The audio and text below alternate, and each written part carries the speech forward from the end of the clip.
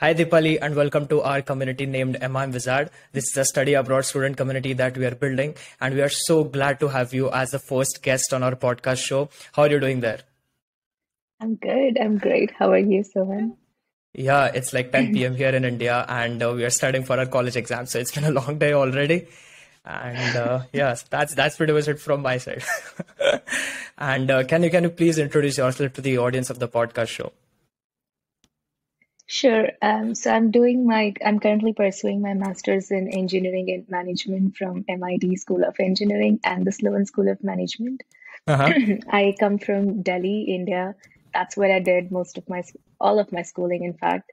Went Mm-hmm. to IIIT Delhi for my undergrad in computer science and engineering, and then worked at Dell for 6 years, 2 years as a software engineer, and 4 years as a product manager in the e-commerce space. And now I'm here at MIT in MS in engineering and management. Uh-huh. That's really interesting. Now we can begin the podcast like by going back to the point when you were studying at IIIT Delhi, like the computer science and engineering course. So like what were the projects that you were working on? What was your mindset as a student at IIIT Delhi? If you could talk about your undergrad experience overall. Sure. So IIIT Delhi was a very interesting place for me simply Uh-huh. because I don't know if you guys know it was incepted in 2009 Uh-huh. and it was a very nascent college when I joined it. So there was a lot of scope. There was a lot of scope to become a great club leader, to become a Uh-huh. student representative, to take the college forward to a place where it is competitive and, is appearing in all these great university competitions. So there was a lot that could have been done with IIIT, and I was very glad that I was at a point where I could contribute to that movement. Uh-huh. So in IIIT, I was very active part of the student body. I was student representative twice, worked with a lot of clubs, organized a lot of debating events. And academically, IIIT identifies itself as a research-led institute. So there is research happening in every hook and corner of the college. Every course that you take, the academics are the core focus, and the faculty comes from really great places and are really at the top of their field in India and abroad. In terms of projects, there was scope to take up a thesis and Uh-huh. independent projects. I took a thesis in collaboration with Dell, which was EMC at that point of time. And that was basically my internship. That was also where I got the first and the only patent that I have so far in my life. Uh-huh. So we worked on a query, the natural language based query engine, which got Uh-huh. patented in the US office later. So there's a lot of scope for collaboration with industries that way. And then my other projects were in machine learning and program analysis. So in machine learning, I was trying to make this device bearing which you can detect whether the person who is driving rashly or not. Uh-huh. So if you can tell that, it could be of use to companies like Uber and Lyft, where they Yeah. can tell whether Uh-huh. their drivers are driving rashly or not. I could have totally taken it forward, but I did not. I went back Uh-huh. to work in the industry. And Uh-huh. the other project was in program analysis, where I was trying to identify how much energy a chip uses. Uh-huh. So the use of that is that once you know how much energy a chip uses, especially in the embedded software systems, you Uh-huh. can charge the batteries. Uh-huh. In fact, if we were able to do that with accuracy, the North Star is that you can come up with devices that have really long lasting batteries. But that project was a dead end, and I learned it the hard way that sometimes in research there are no answers and you Uh-huh. have to move on. Apart from that, there were tons of these group projects like in mobile computing. I was building this Uh-huh. lock screen device where you can see the weather. You already have those apps, but at that time in 2014, Yeah, 2013, yeah. it was the latest thing. Yeah. And then there was I took this course on image analysis where we were Uh-huh. building these hand gesture recognition devices and stuff. Yeah. Triple Uh-huh. IT is a great place. Like every course has its own project. And Yeah. I think, yeah, the ones that I mentioned are the ones that I individually took initiative to be a part of. Uh-huh. That actually sounds very interesting. So like I can, like from this answer that you gave, I can infer that you did explore multiple domains, like you mentioned about software development as well. You mentioned about computer science, embedded systems, embedded software. I don't know if these are the same things, but then like what are the domains that you explored while being at IIIT? That's a great question because when I look back at my college experience, that's one thing that I keenly noticed that there were a lot of my friends who were focused at only AI or only ML, or they Mm-hmm. wanted to build their profile in one domain. And I think that's great because Mm-hmm. the more specific you are, the more potential you have to excel in that field. I was somebody who was never really sure of what I want Mm-hmm. to, what I'm great at. So I literally just cast a very wide net. Mm-hmm. Triple IT is also different in a sense that when you look at other engineering colleges, and the first year is all the same for all the branches, right? Yeah, yeah, I don't know if it's the same thing these yeah, days, yeah. but in my time, yeah. Mm-hmm. So Triple IT is slightly different. My first class, day one, was Python, Mm-hmm. and I Okay. had no coding experience whatsoever. And the Uh-huh. first year was operating systems and all the core computer science courses that people typically do in their second or third year of engineering.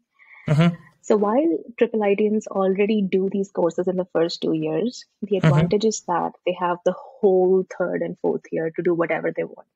Mm-hmm. And when I got this opportunity, I was like, okay, let's try everything. So I did security, then I did program analysis, secure coding, Mm-hmm. mobile computing, machine learning. So I cast a very wide net. But yeah, I've changed my strategy at MIT Mm-hmm. quite a bit. Like now I'm very focused at, Uh-huh. and I think I wouldn't say either of them is bad. It depends on your personality. If you're a Mm-hmm. person who likes to focus on one thing in great detail and you've already found your passion, because Mm-hmm. there were people in my class who were doing coding since class sixth or seventh. So Uh-huh. you can't expect, like, they know what they want to do. Like I've legit Yeah. had friends who knew from the very start that they want to be in machine learning. Mm-hmm. So for them, it makes perfect sense to be focused. But then there are people like me who have no idea whatsoever, and Yeah. experimentation is the best way to find out. Mm-hmm. And then as a student at IIIT, Yeah. like what was your mindset like? Because like when you're exploring so many domains, you need to be active like in like building projects as well and doing XYZ, like multiple things. So what was your mindset as a student at IIIT? I would say I was a very enthusiastic student. I wasn't somebody who was like, I have to get a 10 in this. Mm-hmm. Interestingly, all my life, I've been very focused on like getting grades and marks, but Mm-hmm. specifically in triple IT. And I did still got a great grade. It's like I still got a great GPA, but that wasn't my core focus. Mm-hmm. My core focus was on learning and on building this, enjoying my just my life and people Uh-huh. around. And I don't think I went in with any set thing that this is what I want to focus on. And Mm-hmm. I'm sure things would have changed by now, but I really just went with the flow. Mm-hmm. Um, I think you asked a specific question, right? Yeah, I would say I was just enthusiastic and I said yes to a lot Uh-huh. of things. I was just very Got it. proactive, like organizing cultural fest or technical fest. And these Mm-hmm. things are important because when I Mm-hmm. look back, I think they helped build my personality in a much better way. I Mm-hmm. became much more confident as a person. Mm-hmm. So yeah, I definitely encourage engaging with the college community in whichever way you can. It's not just about giving back, but it's about building your own personality to a level that you're great at communication and talking to people and confident enough, because this is something Yeah. that really plays a big role in your work life. Mm-hmm. And then, like, after utilizing your 4 years completely, like, I'm pretty sure you must have had a thought of like pursuing a higher education. Did you think about like getting into research or getting into one particular domain while you were in college? Like, how did the thought of like getting into MIT or like pursuing a particular course happen, and when did it happen? um, Honestly, in college I was not focused on Mm-hmm. higher studies at all, which is very Mm-hmm. unlike also of triple ITians, because almost 70%, 60% of students Uh-huh. around me were focused on higher education. Most of them went right into PhDs after triple IT. Mm-hmm. I wasn't one of them. I was just like, I'll work for a few years and figure it out.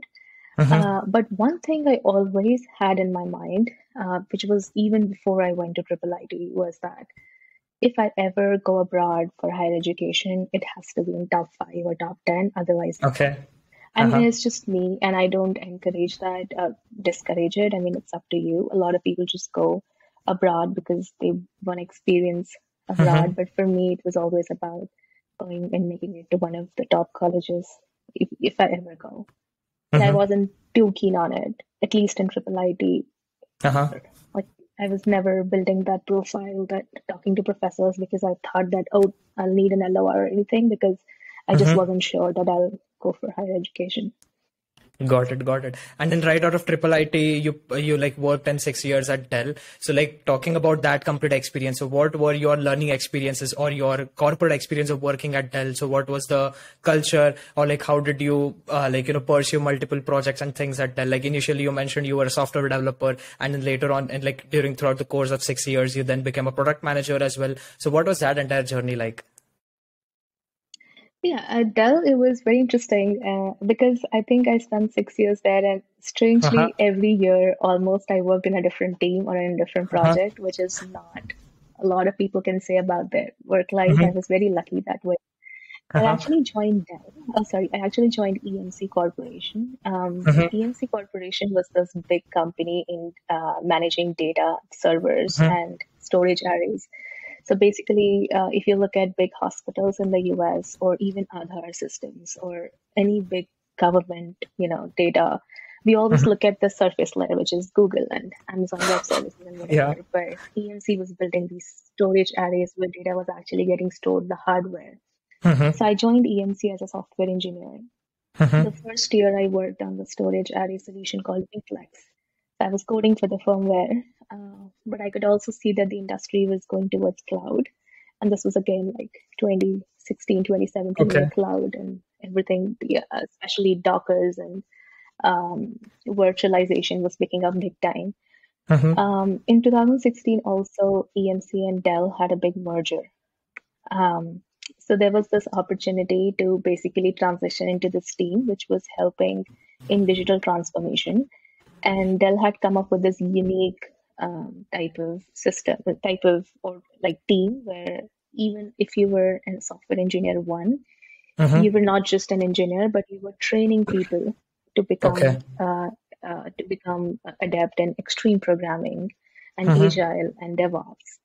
And that was super competitive, but I interviewed for that position and I got in. And that was a life changing decision at Dell for me Mm-hmm. because that was also the place where I got my product management gig. So I was working with e-commerce as a consultant within Dell. Mm-hmm. So I was a software engineer and I was helping e-commerce teams transition into digital transformation and transition into DevOps model and extreme programming model.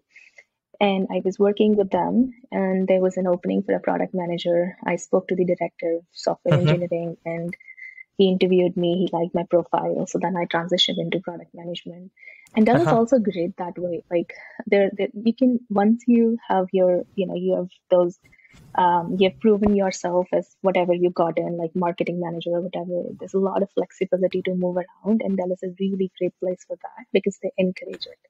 They Mm-hmm. encourage you to go to multiple places and explore the company. Culture is great. I Uh-huh. still am surprised by how wonderful the culture is. Like throughout Uh-huh. COVID, I had some of the best times with the company. It was so understanding. Everybody's very understanding. Mm-hmm. Um, so I think that is a great company from a work culture standpoint. Everybody around is very empathetic, and I've never had those typical experiences that people talk about in MNCs. My managers have been so great that I'm still in touch with almost all of them, which That's not a good. lot Yeah. of people can say. Uh-huh. Yeah, they were so invested even when I was applying to MIT. I was very transparent with them. They gave me the Mm-hmm. LORs, they knew. So it's a great company that way.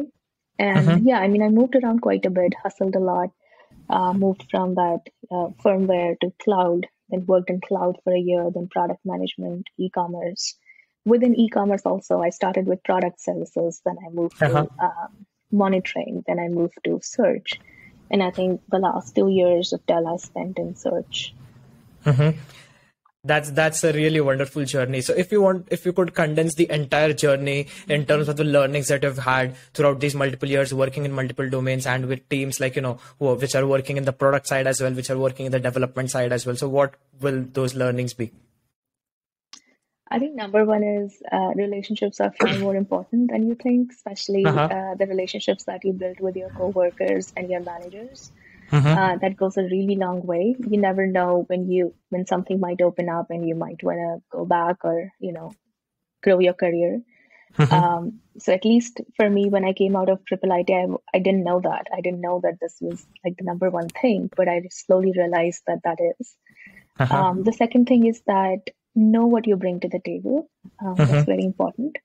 For me, that was not so hard because I was already a computer science grad and I was a technical product manager. And you Uh-huh. do not have a lot of technical product managers who have computer science background. Uh-huh. So for me, it was actually, I knew that I was somebody who understood what the engineers are going through. And I was an engineer myself at some point. Got So I it. had Mm-hmm. that sense of empathy while managing teams. So know what you bring. Mm-hmm. And the third thing is don't be afraid to ask because most of these transitions that I did, be it Mm-hmm. from firmware to cloud or cloud to product management or within product management, Mm-hmm. nobody was going to come to you. You have to go to them and say that this is what you want. So don't be afraid of saying that. The worst answer would be no. No. Yeah. But you will be surprised that if the answer is yes, it can actually be really good for your career. Exactly. Like, this is what I've been experiencing as well when I'm like, approaching people for shooting the podcast. The worst thing that can happen is no. And the best thing that can happen is you end up shooting a podcast with the MIT student. So that's like, that's a real implementation right there. And yeah, and then talking about we could zoom in about product management in detail probably, like, because you mentioned about the term like technical product management. Like, I agree to the fact that product management is still a pretty fresh career in the market. Like, we've done a couple of podcasts about product management as well, that people keep saying the same thing, like it's a pretty fresh career. So then what's your take about product management, or if you could share your experience and insights of like working just into the product management domain, because like it's an intersection between tech and business knowledge is what I believe. So like if you could expand on that. Yeah, I don't know if it's fresh. I think it's saturated, to be honest. There's just so many PMs around. But I, Uh-huh. I think, yeah, every company has a very different definition of it. Mm-hmm. Um, there is a stark difference in how product management is in a big company versus how it is in a small startup. Mm-hmm. In a startup, you're expected to wear way more hats than you might be expected to wear in a Yeah. big company or vice Uh-huh. versa. Um, the role typically involves, you want to know what the role involves, right? What Mm-hmm. it's like to be a PM. There are multiple, and I think I could suggest a couple of books. I think Lean Principles of Eric Ries is a great place to start. Uh-huh. Um, it's mostly about understanding the problem. It's a Mm-hmm. lot about solving the problem, but first part is to understand the problem from a Mm-hmm. customer standpoint and to know whether it makes sense or not, like that analysis part of it. There'll be tons of things that customers would ask you to do. As a product manager, you bring your expertise in saying what are the advantages and disadvantages from an engineering, business, and customer standpoint. So you're Uh-huh. basically at the intersection of engineering, customers, and the business. And you're Mm-hmm. the one deciding whether it makes sense or not. So the priority and the feasibility of the feature that Yeah. customer has suggested or you have come up with, and then how much time it takes, and managing the entire life cycle of a product. So basically, the way I look at it, at least in the context of how I work, the why, the what, and the how. The Okay. how is always the engineering. The engineering Mm-hmm. decides how something has to be implemented. The why usually comes from the design, like design and the Uh-huh. customer interviews, and the intention of why this feature should be there. It could be Yeah, from the yeah. market, it could be from business, and the what is sort of product management. Like it decides what needs to be done, Mm-hmm. considering the why and the how. Basically, it's that's how it works, and Mm-hmm. that's how I think of it in my head. That why is coming from business, what is product management, and how is engineering. Mm-hmm. And then I can't go into a lot of details, but there is this whole think about MVPs and customer centric view and customer interviews and Uh-huh. prioritization, road mapping, scoping, defining the backlog. It's a lot to be covered in one Uh-huh. interview question, but that's the gist of it. Basically, you manage Ye- the product. Yeah, that was a great framework. And then talking about like your decision of pursuing a higher education while you were like, working at Dell. So when did the thought of like pursuing a master's in management come in, and how did you like start navigating after you like decided to like, this is what I have to do. I need to get an education now. So how did that process begin? I think 2019 was when I was very keen on pursuing higher education. Mm-hmm. Unfortunately, 2020, we had COVID. Yeah. So because of COVID, my plans got shifted 2 years. Uh-huh. Um, I wouldn't say I was very targeted on MIM. I just wanted to pursue something in management, be it an MBA or another degree. So I was very open to multiple options that were out there. And Mm-hmm. the MIT's, so this program that I'm part of is actually called SDM, which is System Design and Management program. Mm-hmm. But the degree that you get is Masters in Engineering and Management. So it's specifically called out to me because, unlike a lot of people, I had this clarity that I want to be in tech. Mm-hmm. So because I had this clarity, I thought this degree made perfect sense because now I can not just only take courses from Sloan, but I can also expand my knowledge base and get more technically adept by taking courses in computer science and other schools of engineering at MIT. I wouldn't say I was very targeted. I was Mm-hmm. just very open, flexible in terms of the degree that I wanted to pursue. Mm-hmm. And then, like, because you had the clarity, is that the reason why your motive was also very clear that you want to stay into tech and then at the same time, like, get into management? So was that also like the motive behind that? Because a lot of people here, what happens is they decide to pursue higher education after getting a work experience of, let's say, 2 years or 3 years. But once they get into the industry, they start working and earning, they find it very, very difficult to like get out and then pursue an education. So, like, what was your motivation? Oh yeah, so I actually liked tech. I liked Mm-hmm. being a product manager. I loved my job. It wasn't like I was trying to get out of anything, but I also knew that and this is again my perspective, and a lot of people may agree or disagree. I feel Mm-hmm. like education is not something for the short term. It's not Yeah. like one day you decide that you do an MBA and your life will change forever. It Mm-hmm. doesn't work. At least in my opinion, doesn't work like that. Mm-hmm. But maybe a few years down the line, the connections you made, or the kind of profile you built, might actually help you become better, become a better leader, or become a better manager. So I wasn't looking for any way out. But when I was working, I realized that I just had technical expertise and no expertise on finance or strategy or operations or marketing, any of that.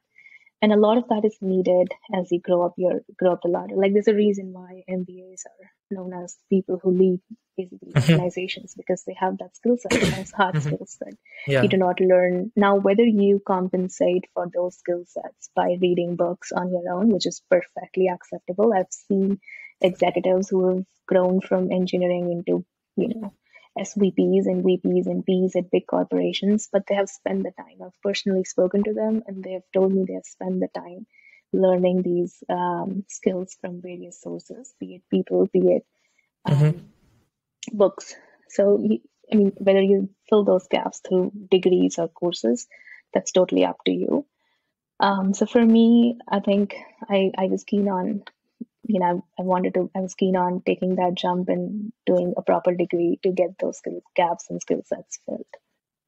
Got it. So it Got was it. more about filling gaps and skill sets rather than trying to change my career. That's a very fresh perspective on like pursuing a higher education, because a lot of people either want to get into some specialization, or some people just want to make it as a career switch, as you mentioned. But then this is a very like you introduce yourself to some complementary skills by getting a degree. So that's really inspiring actually. And then the immediate question that I have is like, while you were making this decision of like getting an education into management field, so then the question that comes in is like MBA or MIM. So how did you compare both of these options? I'm pretty sure a lot of people must be asking you this question as well. So like, if you could tell us about like MBA versus MIM, like what's your perspective about it?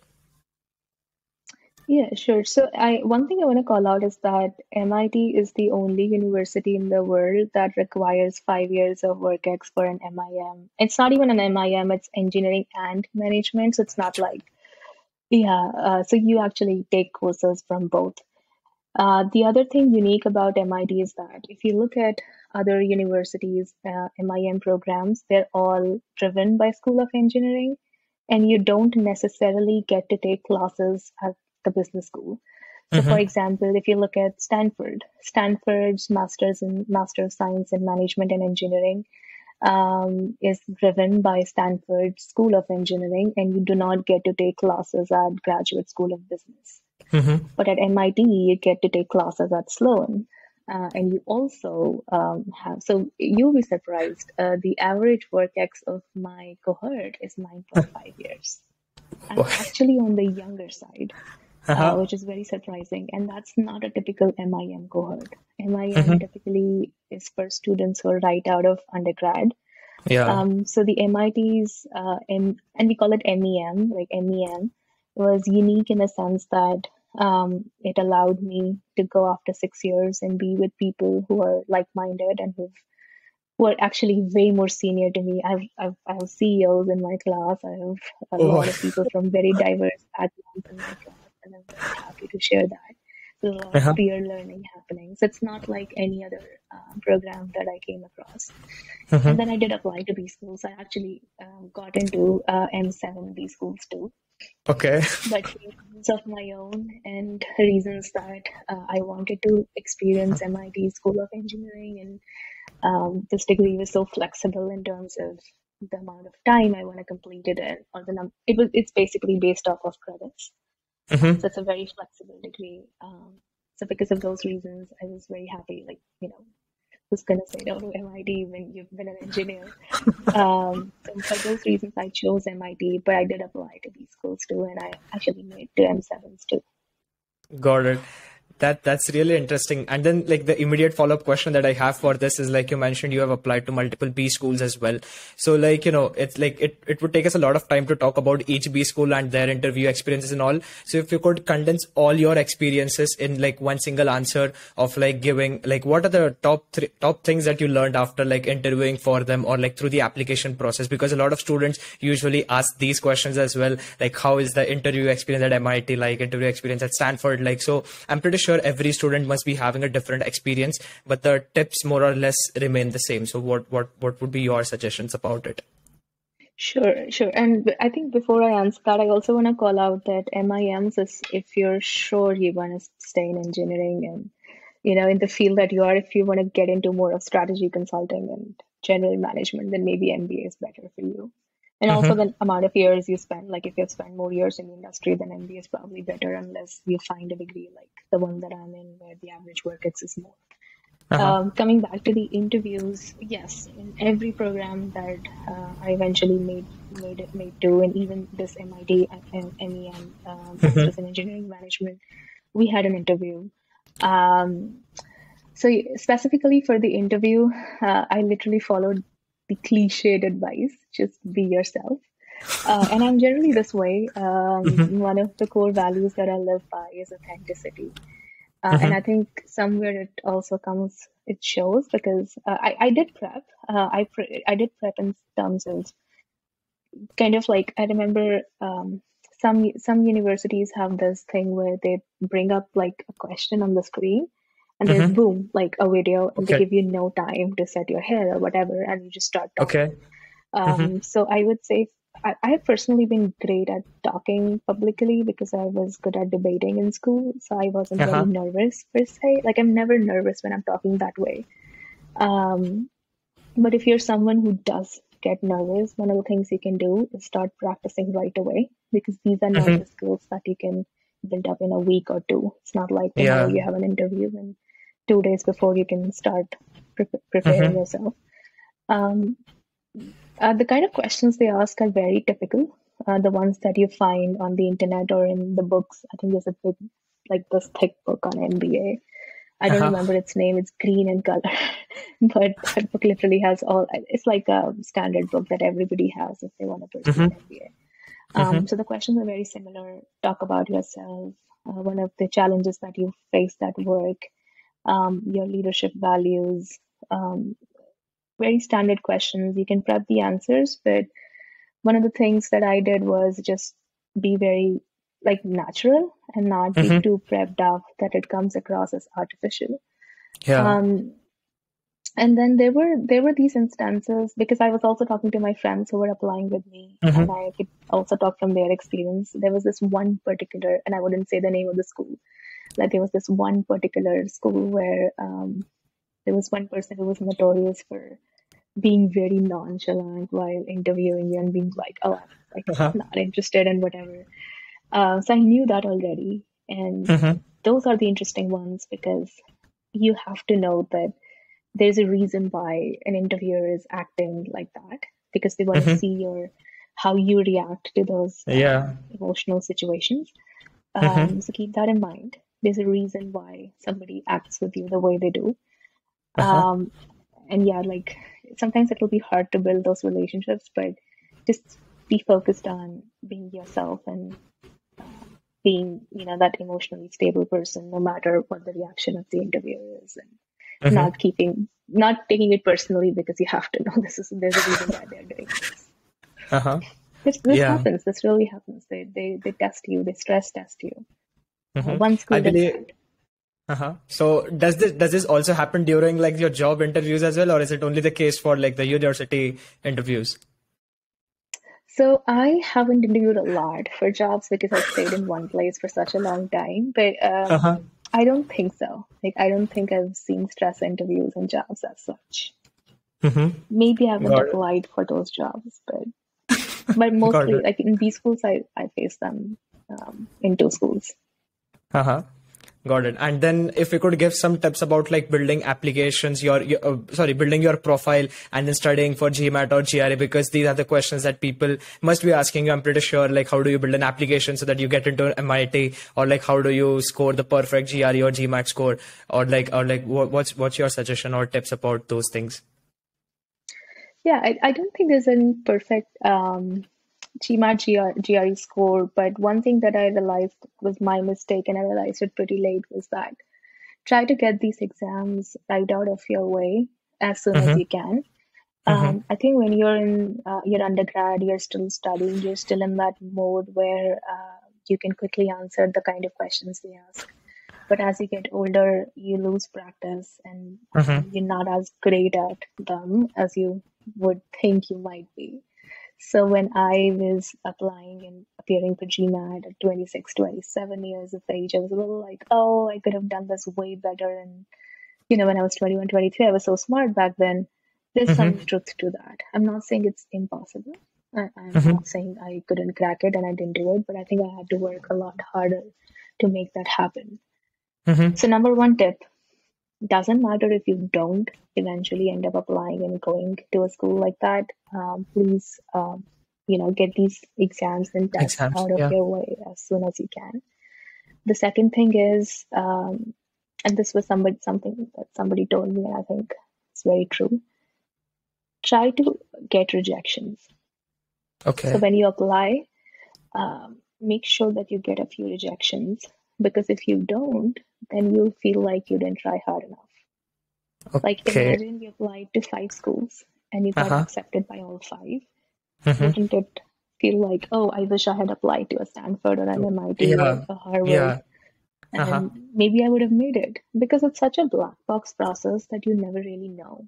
Mm-hmm. Um, you might think you might underestimate your profile. Consultants might underestimate your profile, but you never know what actually about your profile might shine out to these schools. Um, so sky's the limit, and Mm-hmm. do apply to a few places where you actually expect to get rejected, so that you feel satisfied in your head. Uh-huh. Yeah. So number one was apply, get the tests out of the way, Yeah. and then target Face some schools that you rejection. think you may not. Yeah, Yeah. Mm-hmm. and then I think just carve your story. Uh-huh. I also know, like, in MIT, I specifically remember I was very to the point in my SFE. Like, I did not. Of course, there was a word limit, but I was very Uh-huh. to the point, and I really wrote um, authentically who I was. Like, I literally Mm-hmm. did not beat about the bush, which is very unlike of a lot of applications. Mm-hmm. So don't be afraid. Take your Mm-hmm. chances in these applications and Mm-hmm. bring your true authentic self out, because that's what's valued. Mm-hmm. Got it. Uh, And is there anything more that you would like to add over here? I mean, there are a lot of things that are specific to me and may not Mm-hmm. apply to a lot of people. Mm-hmm. The other thing is be open to experiences. A Mm-hmm. lot of my friends were just so stringent Mm-hmm. on schools that they wanted to get in, or the Mm-hmm. kind of degree that they wanted to pursue. But I was always very flexible. I wasn't like very headstrong that if Mm-hmm. no HPS, then no, nothing. Mm-hmm. Sometimes being flexible is good. Um, Mm-hmm. and then finances. I think that's one of Yeah. the most important things. Mm-hmm. Um, Everybody's life is different, story is different, journey is different, finances are way different. Yeah. So just keep that in mind. Mm-hmm. Not everybody is, rich enough to like. So if Yeah. you're somebody who knows that you cannot afford it and will end up in a big debt, Mm-hmm. then you definitely need to score way higher marks in GMAT for a scholarship Mm-hmm. than your peer whose family is better off and can afford to pay that fees. Mm-hmm. And then the second thing is that if you're an Indian male, Mm-hmm. apply in for round one. That's what I've heard, that you stop Yeah. getting interview calls for round twos. Mm-hmm. If you're like a commonly represented cohort. I did not go for consulting help, and Mm-hmm. I do not recommend it personally for reasons of my own. Uh-huh. But if you want to go for that, just make sure that the person gets you and Mm-hmm. represents your stories and does not warp it in a way that is unlike you. Mm-hmm. And the other thing I would say is try to understand the school too. Every Mm-hmm. school is unique. Every school is looking for a different thing, and they have Mm-hmm. their own rubric, which is very different. So it's not like Mm-hmm. all IVs have similar rubric. Mm-hmm. So keep that in mind, even if you think you're a star person, star student, and you have great Mm-hmm. chances. Just be unique for every application that you apply to. Got it, got it. That was a really insightful answer. And then, I just missed a question probably. I've noted it down. You attended this Google Retreat scholarship thing in China way back in 2015. So that's not something that a lot of people know about. So could you tell us more about what's it exactly about, and then how did you get in, and what's the entire thing about? Sure. So the Google Scholarship is now rebranded as Women Technical Scholarship. Mm-hmm. And they have changed the program significantly. Like the year I got it, they only had like 8 people across India chosen. But now Okay. they have like 50 people getting Uh-huh. chosen every year. Mm-hmm. And you can now search it as Google Women Technical Scholarship. So this Okay. program is basically to further the vision of Dr. Anita Borg, who is a computer scientist.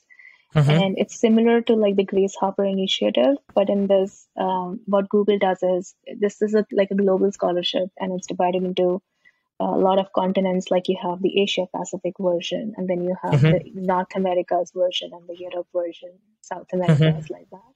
So I got Mm-hmm. it for the Asia Pacific region, and there were around 40, 30 of us, 30 to 40 of us, I think 30 across Asia from countries like Australia, even Mm-hmm. Pakistan, Bangladesh, China, all of these, Asian Mm-hmm. countries. And they were all women who were doing something in computer science. And the Mm-hmm. criteria was I had to submit 3 essays. I think there was a short interview, and then my CGPA, my resume, and then leadership Mm-hmm. qualities. And that's where what I mentioned about taking a lot of lead in my undergrad in student community comes in. I think that helped me show those qualities for Uh-huh. the scholarship. And as part of the scholarship, you get 1 lakh INR rupees from Google. At least that's how much I got in Mm-hmm. 2015, and a Mm-hmm. fully sponsored trip to Shanghai. That place It's keeps great. changing. So I Uh-huh. got it to Shanghai. Women before me got it to Sydney. Mm-hmm. Then the year after was actually Taj Falaknuma Palace, which is Okay. in India. So they keep Mm-hmm. changing the place based on the Uh-huh. budget of Google and where they want to go and all of that. Uh-huh. But most importantly, there are two things that the scholarship gives you. One is exposure, and the Mm-hmm. second is network. Okay. So I became friends with some of most amazing people I can talk about who are now doing like great research and PhDs and Mm-hmm. in some of the top places, Stanford, even Harvard, MIT. They're already Mm-hmm. there doing postdocs. They're like an amazing cohort of people who are very passionate about computer science and who are doing great things. And you Mm-hmm. also get to meet, like, build this network with Googlers.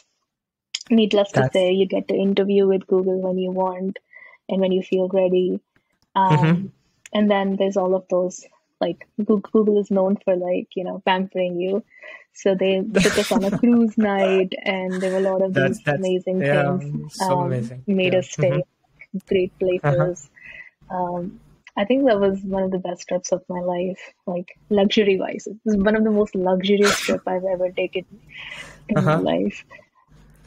That's And then after, yeah, mm-hmm.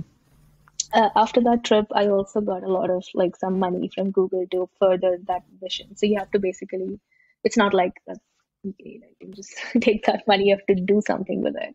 Uh-huh. Not with those 1 lakh. The 1 lakh is yours. It's Mm-hmm. up to you. You can spend it in higher education or on something. I used it for my college fees. Mm-hmm. Um, but then, other than that, you can also come up with some idea of your own. Like I was Mm-hmm. trying to build this chapter of upskilling women in communication skills and computer science in IIIT. So I used some of the budget to invite people from HPS over to give talks there. So you can Uh-huh. build, if you're doing something great, Google will give you that budget. And in future, they invite you to other WTM scholarships, and it's this whole community that you're part of. Like Mm-hmm. next year in 2016, Google sponsored my first trip to the US for the Grace Hopper Conference as part of Uh-huh. the scholarship in Houston. Mm-hmm. So there's a lot that Google can do once you get into this one. It's a great, great place to be. That's really amazing. I think I heard about it for the first time, and it's so beautiful. I mean, like, it's just amazing. I'm spellbound literally. You wanna be a woman in tech now, and I Is think it's a great Yeah, like that absolutely, way. absolutely. Yeah. And like talking to the like coming to the main part of the episode, which is about your experience at MIT. I think a lot of people want to know about like what's it studying like MIT, what are the courses at MIT, the curriculum at MIT, the like the student pool at MIT. So we'll talk about it one by one. So why don't you like please start from the research aspect of MIT? Like you've mentioned, like there's like a lot of scope over there, and it's the best university in the world. So what's it like to be there? I think research-wise, it truly is one of the Uh-huh. best places to be. MIT is a very ground-up organization. So every department, every school of engineering has funding of its own, and there's a lot happening. It's so much that we have this common phrase at MIT, which is called the fire hose. So just like, there's a lot of water gushing through a fire hose, you have so much happening every day that if you don't know where you want to focus on, you're literally lost in that fire hose. Like I mean, it's literally like that. Um, and then it is truly, I think when I think of MIT, the top word that comes to my mind is passion. There's just so much passion in every hook and corner of it, be it the undergrad students. Like I was part of I was a TA for one of the undergrad classes, and the kind of passion and the hard work that students do there. Everybody is super down to earth, and they're just working and doing their own thing. And I don't think I've ever seen this much of collective passion anywhere else in the world so far. From a research perspective, it's a very open organization.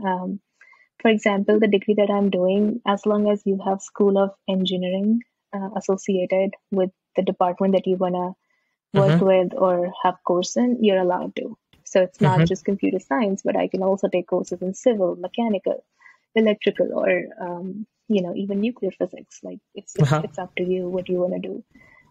There are people in my cohort, Legend, who have this one person in my cohort, and he has an interesting background. He was a consultant in Bain McKinsey. I think he was in Bain, and then he had like 20 years of work ex behind him, and then he did this degree, and now he's doing a PhD and working with NASA. So like Oh, it's boy. just there's just so much that you can do. You just have Uh-huh. to know what you want to do. Mm-hmm. You can be a research assistant with any department if you have the right connects and if you Mm-hmm. showcase that you can do this. I think that's the most important thing. Your talent is Mm-hmm. valued way more than anything else. Mm-hmm. Um, Classes are super interesting. I think one of the things that I noticed, which was quite different from what we have been used to teaching, is that how everything is, at least in School of Engineering, Mm-hmm. it starts from a basic level to a degree that everything is just so super clear. So, Mm-hmm. like I think MIT is really great at simplifying complex things. Mm-hmm.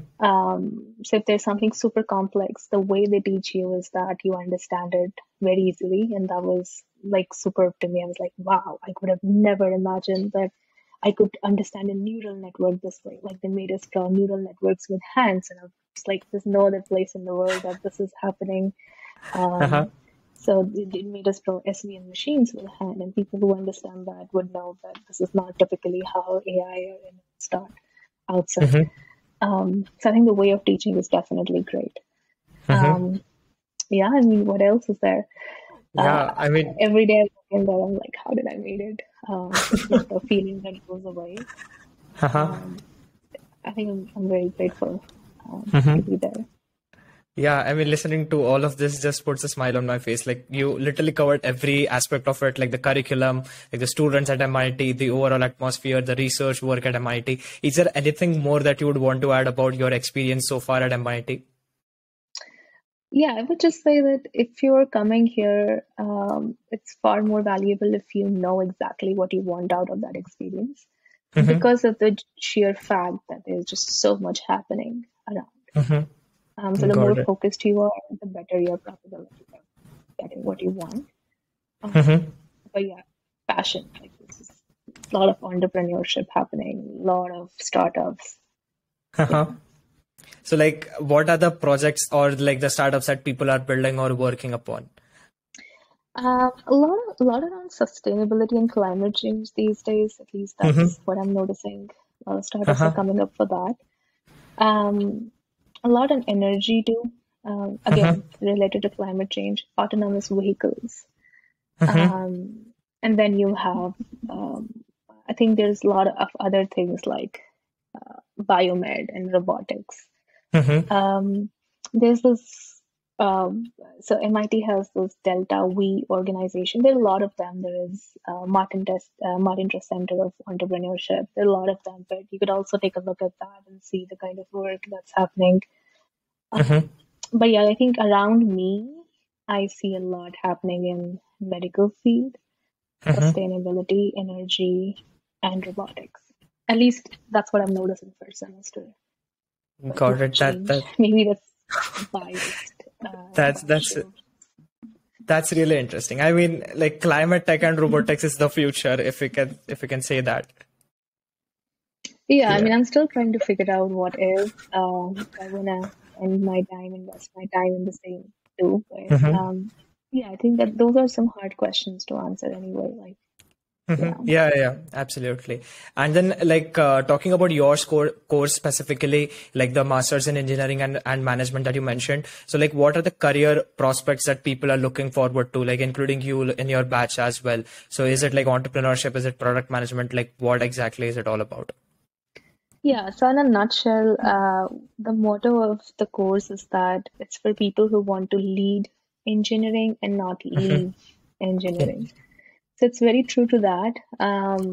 Engineering management, basically software engineering managers or hardware engineering managers, at least coming from computer science, I used to be like, oh, all the industry is about software. But once I stepped in, I saw there is so much work happening on the hardware side, mechanical side, manufacturing side.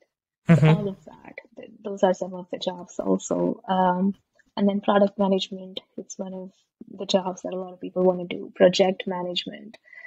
Um, Entrepreneurship, yes. There are a lot of Mhm. startups that have come out of this course. A lot of people Mhm. have done that too. But Yeah. I would still keep it as broad as leading engineering anywhere in whatever capacity. I wouldn't narrow it down further. I think that's pretty much it for this episode. I guess we come to the end of the episode now. So is there is any piece of advice that you would love to give to the students who are starting out? Or let's say, let me frame it the other way. If you were to start out, if you were in undergrad right now, what is the advice that you would love to give to yourself? Um, I think sometimes going with the flow is the Uh-huh. best thing to do. Mhm. I was very dejected when COVID happened, and I was like, this was my year to apply, and what am I gonna do? But life is always, I mean, you plan and you plan and you plan, but then those circumstances show up which are not in your control. Mhm. So sometimes it's best to, go with the flow and let go. And then the other thing that I think I've realized, and this is me speaking as somebody who's gonna touch 30 in a couple of years, um, be emotionally intelligent. It's Mhm. way more important than anything else they teach you in school. It's a Uh-huh. real life skill. And once you're at a point, you'll realize that everything comes so easy. Um, so even if like things are not working out, just be patient and just keep working, and they might work out. And of course, be open. Like if I was so head bent on an MBA, I would have never been able to experience the experience that I'm having right now. So be Uh-huh. a little more flexible in terms of what you want and know why you're doing something. Like I knew I wanted to be in tech, so I was open to this idea. Sometimes you lose sight Absolutely. of it, right? You know what I Uh-huh. mean? Like Yeah, yeah, we're just so absolutely. obsessed with what we want to achieve that we lose sight of why we started in the first place. Exactly, exactly. So then, the advice that ties into this is that you need to slow down to speed up. It's very ironic as it sounds, but then to pivot your compass in the correct direction, you might just want to take a break for some time and then figure out your why of doing things. Does this fit right over Yeah, here? not necessarily. Yeah, not even like if take break, but just go with the flow. I mean, Mhm. you can't. You can only control. Um, Yeah. I think a very beautiful way to put it, and one of my managers taught me this through a TED talk. You're constantly negotiating with reality, right? It's Mhm. not like you always get what you want. It's a Uh-huh. negotiation. You put in your hard work for X, then you get Y. So the Y that you get is actually the negotiation. Mhm. So just be open. It's very philosophical, but it makes sense. It's true. I mean, when she put it that Absolutely. way, I was like, that's a beautiful thing you told me and taught Uh-huh. me today. Negotiate with Absolutely. reality. I'm going to pass this on. I'm going to pass this on. This is Yeah, it's a TED talk by someone. I don't know by who, but she quoted it to me in one of my one-on-ones, and I was like, this is beautiful. I never thought of yeah, life this absolutely. way. Yeah, Yeah. So with this answer, we come to the end of the episode. Thank you so much for taking out time and doing this podcast. And it was a great conversation. I learned a lot, and I'm pretty sure a lot of students which are watching this episode will also learn a lot. I'm glad. I'm glad I could be of help. And all the best Thank, for your exams, Sohan. thank you, thank Thank you, thank you. you so much. Thank you. Have a great day. Yeah.